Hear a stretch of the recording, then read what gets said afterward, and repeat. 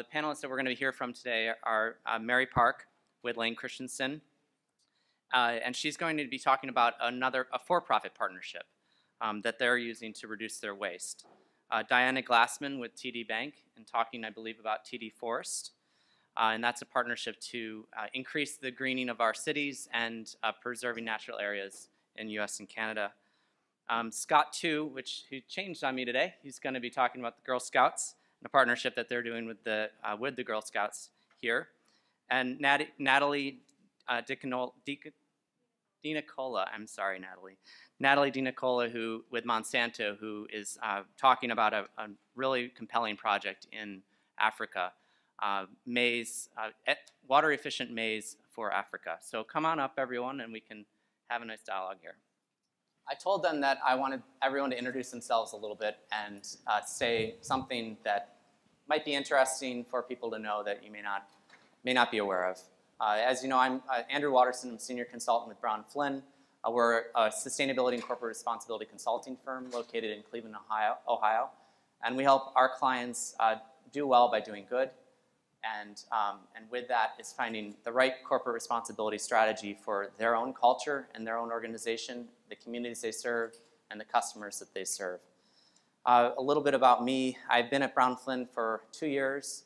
Prior to that, I was the Chief Sustainability Officer for the City of Cleveland, so I've come from the government sector and have been in corporate responsibility or sustainability throughout my whole professional career. And something that you might find interesting about me is I'm a sailor, and I'm an avid sailor. And the first thing I did, I was 16 years old, and I told my parents that when I graduated from college, I was going to cross the Atlantic. And I did. I left 2 weeks after graduation on a 33-foot steel sailboat that I fixed up throughout college with 2 friends and sailed from Maine. I went to Bates College in Maine and sailed to Newfoundland, Ireland, England, France, Spain, Portugal, and just spent a year learning about who I was and what I wanted to do in life. So one of the requirements for me on where I work and live is that there's a large body of water nearby so that I can get away and sail. So if it's a windy day, sometimes I ask my bosses if I can go for a little trip in the afternoon. So, all right, how about we start just in order here with Diana. Diana, will you tell us a little bit about yourself? I'm Diana Glassman. I'm head of TD Environment for the U.S. operations of TD Bank Group, which is based in Toronto. I guess I'll start with my little piece about myself, and then I'll tell you a little bit more about our bank. I grew up in Manhattan. I'm one of the few, and it was a different time. Many of you remember the city going down and up. My parents were immigrants from completely different parts of the world, and so we didn't have much money to go out to the Hamptons or any of that sort of stuff. I grew up in Coney Island, basically. That's where we spent our summers, and for those of you who don't know it, it's a wonderful part, historically 50s, 60s, 40s, 30s Americana, and it suffered a lot during Hurricane Sandy, but I've gone back again and now bringing my own family to Coney Island, which I love very much. Thank you. That's about me. With regard to TD Bank, for those of you who are not familiar with it, it is a top 10 retail bank in the US.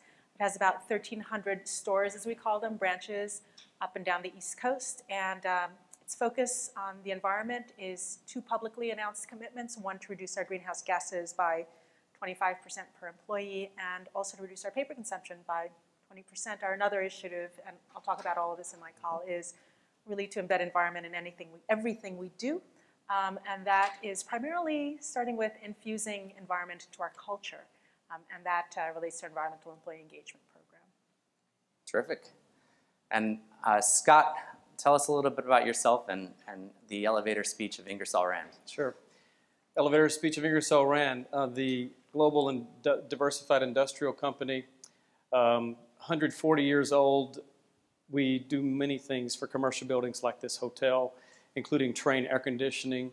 We do a lot of things in the industrial setting, air compressors and pneumatic tools that are the zit that you hear when you're watching NASCAR.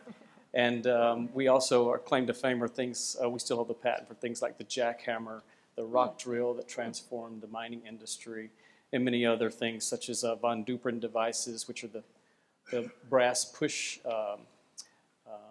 on the door to the egress of the building. So These kind of things. exactly, correct? those push bars. Yeah. So a host of diversified products for around the world, 55,000 employees, and we sell products around the world. A little bit about me personally, you may not know, you'll know now. 8 generations before me, all farmers in the U.S. Along the East Coast, mainly row crops and commercial produce. I'm the first generation that is not a farmer. I was a proud president of my Future Farmers of America chapter, and I've stayed as close as I could be in the corporate environment to farming. So I lead sustainability globally for Ingersoll Rand, and my background is environmental science, but in particular plant science. Terrific. Maybe Natalie here can convince you to go back into farming. Yeah, let's go. Yeah. Hello, my name is Natalie DiNicola. I lead Sustainable Agriculture Partnerships and Corporate Affairs for Africa in Monsanto Company. I'll start with a little tidbit about myself. I spent 3 months camping on the North Slope of Alaska studying bird habitat, and I was really passionate about continuing that and got a degree in environmental toxicology, planning to study the effect of environmental toxicants on birds. The research funding I could find was to study fungal toxins in chicken feed, which wasn't exactly what I had in mind, but it did introduce me to the world of agriculture and the profound impact that has on the environment. So I'm actually very grateful for that sort of twist and turn.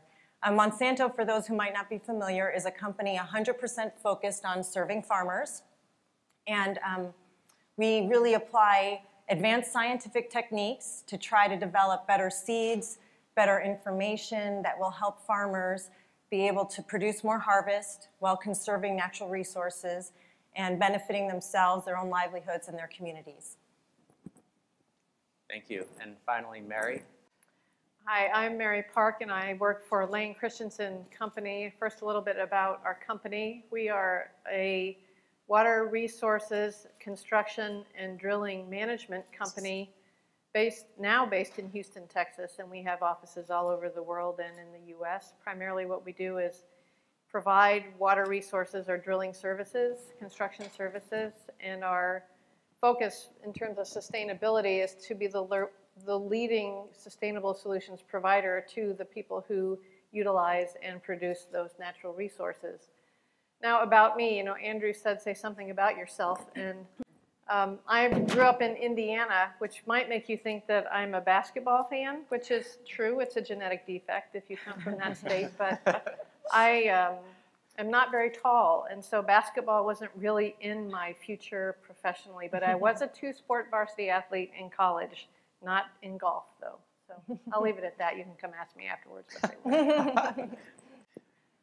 Thank you, everyone. So I asked them maybe about a month ago, I talked to each one of you and asked them to think about a project, a partnership that they've had or however they want to call it, with or an organization or outside that is helping you advance your sustainability efforts or corporate responsibility efforts.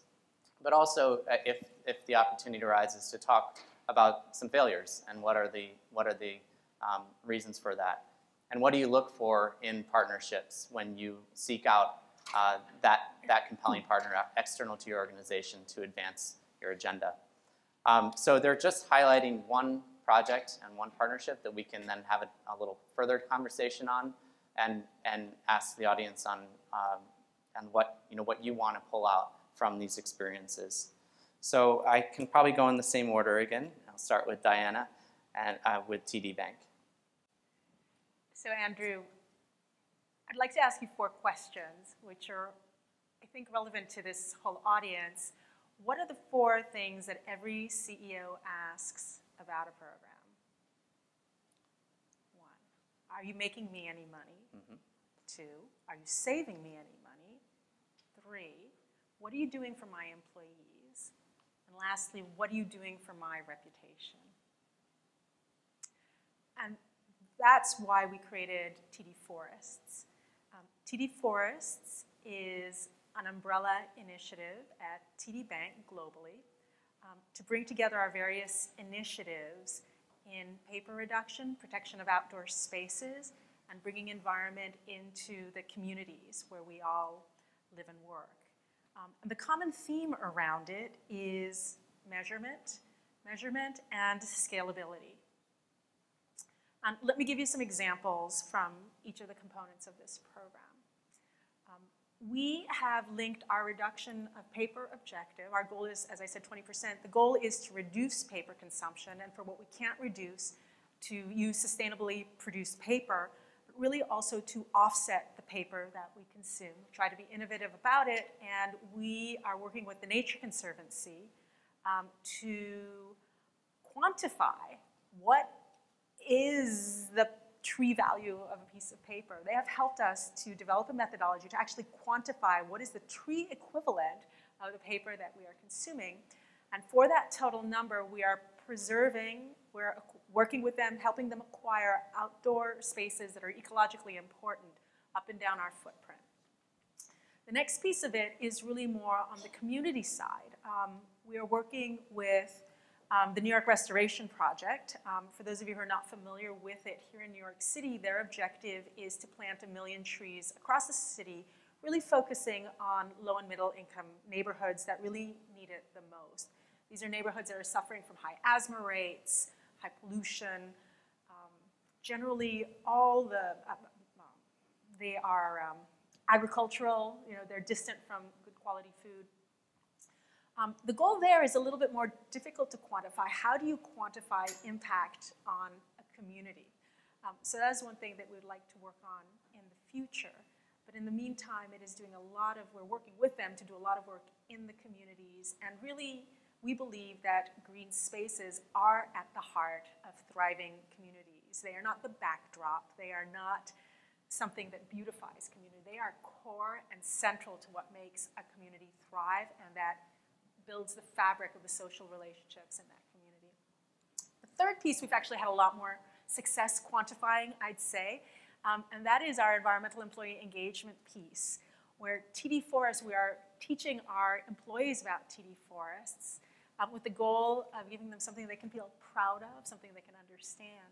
What we've done from a metrics perspective is we have developed a 4-stage model of ever-deepening engagement: head, awareness; heart, the passion factor; hands, going out and doing something and tangible. The last piece is the horn factor, making it go viral, talking to other people about it. In fact, Net Impact and GreenBiz, Heather Clancy, who's the author, maybe in the audience, they've written a case study on our environmental employee engagement program.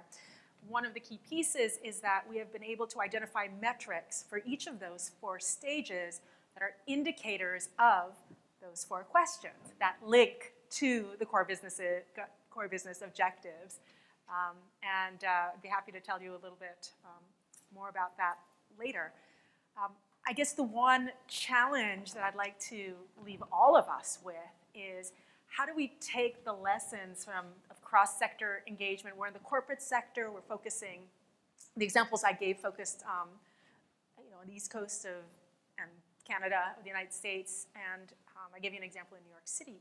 But how do we take those learnings and scale them up to the global level? There's something that's working here. We know that. We believe that passionately with all of our hearts. We think we can quantify the impact on at least several dimensions. But how do we extract that so that we can engage the public around the world, get them thinking about natural capital, green infrastructure, get them thinking about how to reduce their carbon emissions, get them thinking about how to reduce the water that we all consume, the energy, the food. Because if we do that, then we can really have an impact on the drivers of the water, energy, food nexus. We can really create sustainable cities if we can bring those pieces together. So pulling out quantifiable, measurable outcomes and figuring out how to take them beyond the corporate sector, beyond these relationships, beyond the corporate sector and into the global sector is one of the key challenges that we're thinking about. And we're looking for answers, and anybody here who can help us out with that, we'd be grateful to engage with you. Thank you. And Scott, why don't you tell us a little bit about your partnership with the Girl Scouts? The best partnerships we found are those that really solve many needs, real needs inside the company in particular. Without some champions inside the company who can actually agree that there's real value, and like you said, CEOs measure value in pretty predictable ways, but there are other groups in the company that also measure the value of partnerships in other ways. 4 years ago, we sort of had a perfect storm inside of our company. We employ thousands of mechanical engineers and like good actuaries, and with apologies to the HR people in the crowd, you know, they can predict the retirement of certain segments of the employee population. They know what happens this coming year. They know what happens 2 years from now. So they looked out and they thought, you know, about 10, 15 years from now, we'll be in a crisis stage here. Our current recruiting is never going to, currently what we're doing is not going to fill the pipeline like it needs to do. And we also had some community needs as well. We needed a program that fit across the nation and even worldwide that carried its own brand so that there was some credibility behind it as opposed to some homegrown program. And at the same time, there was some research that came out, similar to other research you may have seen, that says that girls in particular, but all kids between about the ages of 7 and 10 years old will make at least they'll make their choice related to a future career path, either for science and math or away from science and math. So it's the STEM research that we've all seen. And STEM to me in itself can be rather boring unless you make it valuable to the company and make it valuable to a community. And so we realized that maybe that was the perfect time frame for us and a perfect audience for us to talk to, would be the 7 to 10-year-olds, but we had no current way to do that, nor had the company ever thought about doing that. That's way down the chain. We were just getting really good at recruiting at the university level. So what we did was someone inside the company said, you know, I don't think the Girl Scouts has anything for 7 to 10-year-old girls that relates to science. And we contacted Girl Scouts of America, whose Manhattan office we met with first, just to talk about, do you offer anything? And you know, they confirmed that they have nothing because no one's come forward with anything interesting enough to develop a journey, as they call it, which is a multi-year journey.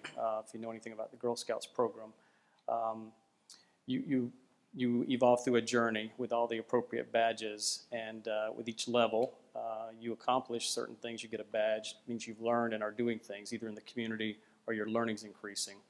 And so we began to work with the Girl Scouts on a pilot program on energy efficiency, something they now call the energy journey. And in the energy journey, you can get badges like BTU crew. And it actually is a journey that talks about how to understand how energy is used in your home, in a building like this one, maybe in the library where your troop meets, maybe in the school gym where your troop meets. And it begins to talk about what's happening in this room right here. How much energy are those lights using? How much energy is your phone using when you plug it into the wall to charge it? And it actually teaches them not only the information about that, but they actually can go and audit the building with a little checklist. How many lights were on that should not have been on, how much water was being used.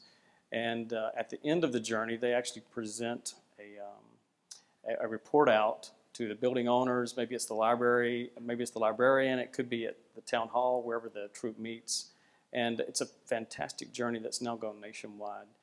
What it's done for us as a company is it increased our understanding of that age group and the possibilities for reaching them.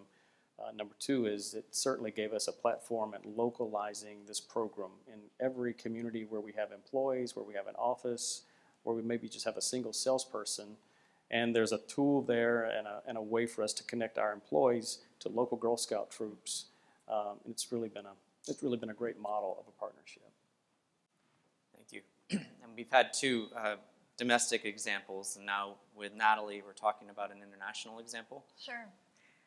So I mentioned the important role that agriculture plays in so many issues that affect society and our planet. And a few years ago, Monsanto made some commitments of sustainable agriculture and what it means to us and how we think we can contribute. Specifically to help farmers produce more and double the yields of the core crops that we're developing seeds in. Secondly, to help them conserve more, so use a third less resources even as they're doubling their yields. And then improving the lives, not just of farmers in large large farmers in developed countries, but also smallholder farmers in developing countries. And we knew very much that partnership was going to have to be a core piece of all of this work everywhere. And some of those are business to business, some are purely philanthropic. The one I'm going to talk about today is what we call cooperative development, which is the messiest kind, but tends to often have the greatest impact. And that's where we're really trying to leverage the core of what our business is about in a humanitarian way, but with a long-term business intention. So it is a bit more complicated to do, but we think in this case has been really impactful. We launched drought-tolerant corn in the United States today, using breeding and biotechnology to help farmers be able to use water more efficiently. And that's important here. Farmers suffer from drought here and they lose a crop in the season.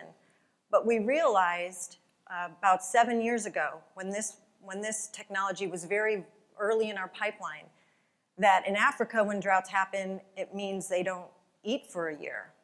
And if you look at corn in Africa, or white maize in Africa, it's the staple crop for about 300 million people. And I think our friends at Mosaic explained really well some of the challenges those farmers face. These are women farmers, very complex challenges. I wouldn't pretend to say there's one simple answer. But one of the challenges is good seed and fertilizer, which can triple or even quadruple their yields. They're very averse to investing in that because they're afraid they're going to lose that investment to a drought. And they just have so little capital to invest. And so we felt that there was something we should be doing to try to make this technology available in corn, which was a primary business platform for us, in Africa. But we didn't really have the capacity to do it. And we know that agriculture is very local. So we wanted to be working with African scientists on African soil and African varieties. So this Water Efficient Maize for Africa project was born. We knew we wanted it to be led by an African NGO, and it's called AATF in Kenya. And we knew that we needed to bring in CIMMYT, which is the largest public research institution working on corn. And we knew we needed to bring in governments. So Kenya, Uganda, Tanzania, Mozambique, South Africa, their scientists, their USDA equivalent, are doing a lot of the research. And the Bill and Melinda Gates Foundation, Howard Buffett Foundation, and the U.S. Agency for International Development are funding it. Monsanto's role is really about some of its funding, but most of it is donating a lot of proprietary materials. So hundreds of our drought-tolerant corn lines from our breeding programs around the world, a drought tolerance transgene, the one that we launched in the United States this year, a transgene that will give built-in protection from insects for the plants, and then the expertise of some of our most senior and experienced research scientists who really could have worked anywhere in the company were seconded into this project. And that turned out, I think, to be a really important piece of it because when you're working in leveraging your core business in a humanitarian way like this, you have to know where that fine line is, that you're able to benefit the project, but also protect your shareholders and your customers. And a lot of these experienced employees knew where that fine line was, and they also had a lot of good experience working with different kind of cultures. And if you think about the other partners in this project, CIMMYT's mission, for instance, is to develop better seeds as a public good. And our mission is to develop better seeds as a business. Those are really different cultures, and it's really important that you're able to work that out and build some trust. The way the project's designed is that the WEMA hybrids that are developed will be available to every seed company in Africa. Monsanto donated all this technology royalty-free to benefit farmers, but we realized that what we really need is a competitive seed industry, a vibrant seed industry where farmers are getting lots of choices. And if we can bring the whole industry up like that, then we'll duke it out and compete for a farmer's business. But before we can get there, we need to develop a vibrant seed industry where farmers are accessing these lower risk hybrids that give them some insurance so that they feel they can invest in those kind of tools. And I'm really excited that the first WEMA hybrids, as we speak, are being planted in Kenya right now. We'll reach about 35,000 farmers. And about a year from now, we're hoping to have an official launch with all 5 of the partner countries. Thank you. And finally, Mary, with the solving a business problem that you have. here in the United States. Thanks.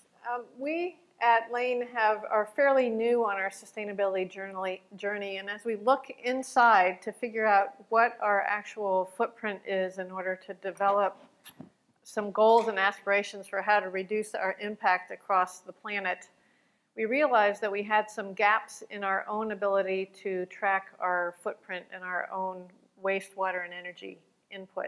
It's a company that's very diverse, and as a result of acquisition, we've grown over the last 100 years, but that means that as we've tried to come together in a more centralized organization in the last year, we realized that we had 6 or 7 different systems in play. You know, as of a year and a half ago, we had 27 different business cards. So you can imagine trying to bring back office systems together to get something in order that would help us to be able to pull the information that we need. And so our column that we have in our monthly safety newsletter is called Trash Talk. That's for sustainability. And I'm going to talk about trash, which isn't very exciting. But when you think about a construction company or a drilling company or water management company, a lot of what we do is build things, and then we have the leftover resources that we have to do something with after the fact. So what we realized was that we knew exactly how much we were paying our trash and waste haulers to take our trash away, but we didn't have any idea how much we were sending to the landfill versus how much we were diverting for recycling or other opportunities, or scrap metal recycling and things like that. And so we spent the last year trying to come up with the framework and the requirements that we had made for ourselves to partner with a company. So this is a business-to-business partnership that would help us and allow us to establish a baseline that we felt was credible. So we're looking for 95% reliability for 90% of our footprint across the company. Right now we're focusing on the US. We have external, outside of the US operations where we're not quite as robust in our ability to track data, but what we ended up with doing was looking for a partner in a waste management company, and it turns out it is waste management, but a company that could not only help us to track and weigh how much we were hauling away every month or every week or every 2 weeks, but that could help us right-size what we were spending, what we were sending to the landfill versus what we were diverting for recycling. Our goal as a company is to have recycling deployed at every office around the country, and you wouldn't think that would be hard, but of 77 locations that we have right now, I think 15 have recycling programs, and many of those are in municipalities or areas where it's mandated, so they have to recycle, and that's why they do it. So we're a company with some offices that are very tiny and some that are quite large in terms of our overall footprint, and so Waste Management has been able to come in and say, we can right-size you, we have areas where we can use third-party providers, we could be your front-end provider, but ultimately what our goal, our primary goal is to establish what our baseline is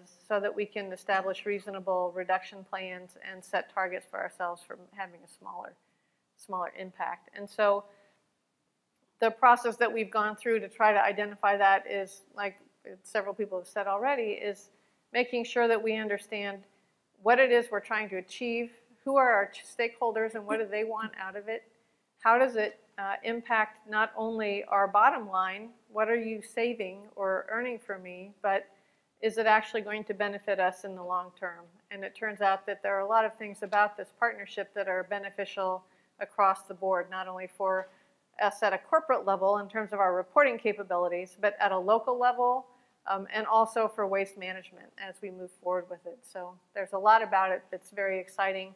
You know, you don't think of trash as being exciting, and but it's getting to be kind of interesting to see how we're rolling it out and getting people on board from a stakeholder and an employee point of view to get excitement about it at a local level. Yeah, so bringing in employee engagement. Absolutely. Would you describe those as sort of the key attributes of the success of the partnership, or why you partnered with them?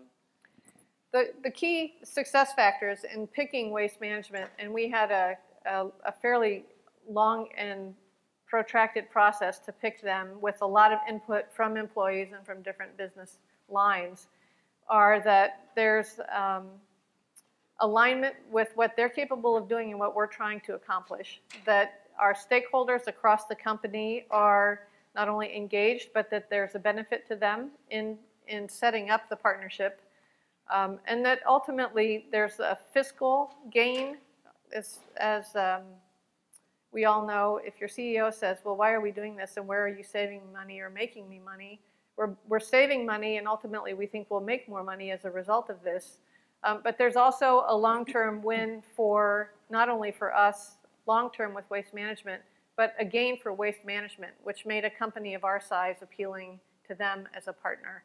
So we really view it as a partnership, not as a contract. Don't come and haul my trash. Help me figure out how to manage this problem and turn it into a benefit as opposed to an issue that I have to manage. It's something that I can leverage. Mm-hmm. Thank you. How about some of the other panelists? What would you describe as the key attributes for the successful partnership? When do you decide to pull the trigger and make that partnership happen? You know, Andrew, at our company, there is a very sincere commitment at the top of the house that environment and social responsibility is the right thing to do. Mm-hmm. There's uniformity around that. There is also a belief in some quarters that everybody knows that it's good for the business. So the senior leadership team knows it's good for the business. Some people are more interested in proving how it's good for the business. So as we go about thinking about who we want to engage with, it's that focus on results and an analytical rigor. There's a quality for rigor and professionalism that's very, very important. Because while we all know where we're going, we also believe it is important to show results along the pathway. And with regard to, for example, our relationship with the Nature Conservancy, we have worked with them on a project. They were requested by the City of New York to help think about rebuilding the Howard Beach neighborhood here, which many of you have heard about was devastated by Hurricane Sandy. And as they're thinking about how do you rebuild it, they're looking at natural capital, green capital, and infrastructure capital to protect Howard Beach against rising storm water and storms. And by the way, this is true for all coastlines everywhere around the world. So looking at Howard Beach as at the request of the city as an example. And they were able to think through, what about oyster beds? What about sand berms? What about sand dunes? What about natural vegetation? And all those sorts of things. What is the role of trees? So they've come up with that, but they've also begun to quantify in dollar terms, what does that mean for the community? And that is very compelling if you want to scale this up. Similarly, on the relationship with the New York Restoration Project, they know exactly how many people are coming out. We can count how many employees are participating in their initiatives. We can see the community gardens that get cleaned up and become an integral part of the community. So being able to have those tangible results and finding people who are committed to a long-term vision, very consistent long-term vision, who can actually deliver results along the way, that is the way we build momentum and take sustainability into every person's job in the corporate environment and leverage it and accelerate it into the communities and at the broader global level. What we're learning about engagement, the 4 H's of engagement, is that that's not just about environmental engagement for employees, it's about engagement. It's about engagement of communities, it's about engagement around sustainability, it's around engagement around innovation. It's a model of engagement. And if we can take that and quantify it, it builds on itself. Because it's by showing real results that you get a lot of the people who are sitting on the sidelines beginning to realize, well, it's good for their business. It's good for their cities. It's a no-brainer because it generates ROI. That comes right back to what are the 4 questions that every CEO asks. It comes back to what does every city want? It wants revenue. It wants a healthy tax base. And how do you create relationships cross-sector that actually deliver that? It's a challenge for everybody, but I think we're pretty optimistic from what we've seen, and would love to learn about other experiences that other people have had. on that note, I believe there's some microphones out there. Are there questions from the audience on any of these 4 projects and compelling projects that these organizations have been moving forward? I also would open up to the panel if any of you have questions for each other. I know you had the opportunity to look at what each other are doing and some of the opportunities and challenges that you're facing. My question is actually for Natalie. And I just recently relocated back to Manhattan from being in Cape Town, South Africa for 7 years. I'm very well aware of the sentiments in South Africa in general. And I just wanted to know if you could comment on how you've managed to engage with the activist community and the general public in terms of their perceptions about Monsanto, providing seed in Africa, and how you've handled those concerns. Thanks, that's a great question. Well, anybody who's researched our company knows that there's a lot of different opinions about our company, and that we're challenged in that area that you just described a bit, and we're taking it really seriously. What I'll say about the partnerships themselves is that we feel that transparency and engagement in the communities of the partnerships is really important. So in the WEMA project, the entire intellectual property agreement is on the website of the NGO. All the licensing is given to the NGO. The government scientists do stakeholder outreach to the community. So we're trying to be very transparent about the project. I think in general, though, what we really struggle, and this was a question I was actually going to ask of Mary or others in the audience who could help. We're the beginning of the food chain, essentially. And we sell seed to farmers, and they plant it and harvest it, and they sell grain to a grain processor who sells it to a food manufacturer, who sells it to a retailer or a restaurant that gets to the consumer. So our customer is the farmer, and we're really quite removed from consumers. But we're part of the food value chain, and that's a really important responsibility. And it's very important that we're engaging and trying to be transparent about that. And we've worked in the last couple of years, made a lot of progress, I think, in terms of our reporting. There's people in the room here that have been very helpful in our journey on that, and we're continuing to grow. I can tell you right now, we're kind of in the thick of it. I suppose every company has that time where more folks in the company are starting to really understand what this really means. And someone brought up the word culture. That's where it really has to get to. And we're going through that evolution right now. A big part of the challenge for us, though, is figuring out how do we effectively engage with these end consumers when we don't have natural marketing or communication programs to reach them. Of course, social media is an opportunity, and that's one that we're starting to really ramp up and try to understand better, both to get information out and answer questions, but also to get information in, and doing that all different ways, whether it's in one-to-one meetings or some sort of surveys and different things. So it is a great question. It's something that we take really seriously and have a lot of learning to do, and we're really interested if folks have ideas or ideas that have worked for them. It's also just interesting. We advise our clients often that you want to, and we've heard a lot about this, aligning your philanthropic and your engagement efforts in your communities around your business strategy. How do you develop this?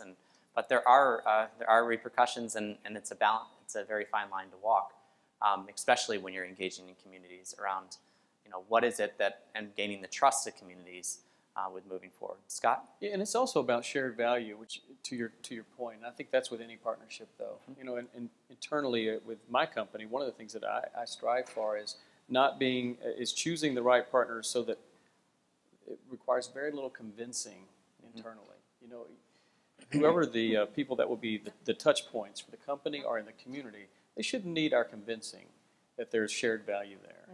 That's typically when these partnerships run into a train wreck. So, the partnerships that where there's common agreement that there's real value here, this is when they have a long life, and there's, it's a win for both sides. Well, Scott, you talked about when that isn't in alignment. Can you describe an opportunity, or can the panelists describe an opportunity of when we're not in alignment? Challenge? We probably can all describe that. Oh, yeah. You're just picking on me. You know, well, one of the things that we had to do a few years ago was to build our own rubric. So we have a, if you want to partner with us, we now have a filter you have to go through that's very specific. We want to know how quickly there will be shared value, how large is the web of a network, a spider web of a network that we will be able to build with you. Will it touch all areas within our company? Will it touch multiple layers in the community? We need very specific proof points that there's real value, or it's just a no-go. And we've had several that we entered into a partnership with that it just didn't last very long because either we weren't very good at due diligence, or maybe the expectations weren't all met very quickly. Alignment wasn't there. Because back to the earlier point too, I think the quick wins, incremental wins, these things are very important. So you've got to have some stage gates in there. And once they're in, it's pretty easy then to say we have to walk away. I would echo that and just say that the more transparent you can be in establishing any program up front, the better off you're going to be. One of the biggest groups you have to convince is your employees. Yeah. And having been in operations in other parts of my life and having been at the headquarters group, the worst thing you can say is, hey, I'm from headquarters, I'm here to help. You know, and nobody believes that, nobody. And so getting buy-in at the local level and from the employees who actually end up living with it or going home and explaining to their families why we're doing something, it's got to make sense to them.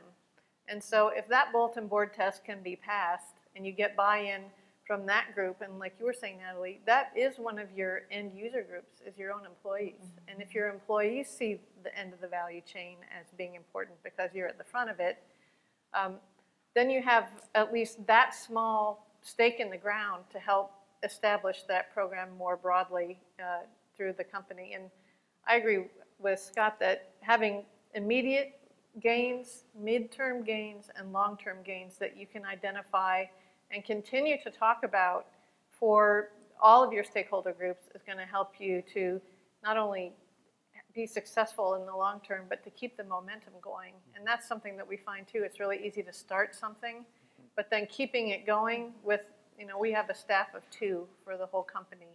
So keeping things going really requires people out there who are engaged and excited about it and are willing to take it into the community and have the community get behind it as well. So that helps us a lot. Thank you. On that keeping it going piece, a strategy that I often adopted when I was at the city was trying to make sure that there was a champion and within a department or somewhere within the organization, because corporate responsibility or sustainability teams are often 2, 3, 4-person teams, and making sure that there's someone willing or a department within the organization willing to adopt that and take it on as a value proposition for them helped alleviate that. Any final words from our panelists? I just said that it is about the culture. The points about the culture is so true, and I would add that the statistics show that it's 10% of the population is super green, just to stick with green, but I think, you know, share that value and social responsibility. And then about a third like it, but wouldn't go out of their way for it. And then there's the bottom, and that over time those numbers are increasing. But the challenge is, how do you get that 90%? How do you get that 30%? How do you get the? So it's not about getting the top 10%, because they're there and they're already doing what they can do. It's about sparking and inspiring that other part of the population, because you need all of them in order to achieve the goals that I think everybody in this room wants to achieve. And I think that having some sort of a longer-term plan, stepwise, with discrete metrics, discrete measurable outcomes, that's the sort of thing that gets that 90% on your side, and then it just builds momentum from there. So that is culture. It comes to culture, and how do you infuse this sentiment, this passion factor into the culture? And you know, organizations like the Nature Conservancy, people love it. It's beautiful. You can see what you're doing with the New York Restoration Project. You can just go and see the tree. It's something that's living and breathing right outside your door. It means something to people. And that, once you get them engaged around one thing, then you actually open them out. I don't know if you found this too, but you unleash them once you capture them, then you just have to get out of their way. You don't necessarily know where that feeling is going to take them. Sometimes it's uncontrollable. I guess that's another one of the challenges. Right? It is a challenge. But it's once you capture them and point them in some sort of direction, then they can take it on beyond what you could even have hoped for. And I think that is really part of the challenge and the opportunity going forward. Leading back to what we heard earlier today, the culture eats strategy for lunch. So thank you all very much, and let's give our panelists a round.